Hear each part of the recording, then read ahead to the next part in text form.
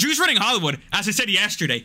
Freaking Jewish people entered Hollywood when it was nothing, when it was freaking a wasteland. There's nothing going on there. People thought the entertainment industry was like degeneracy. They thought like movies and making plays like, you know, back in like the 10s.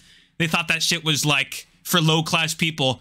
And it was the only work that Jews were able to do. And they freaking started doing it and they built it up. People were like, oh shit, I like this. And before you know it, like, we're the ones that started it. And now we're here. And bam, like you missed out, you know?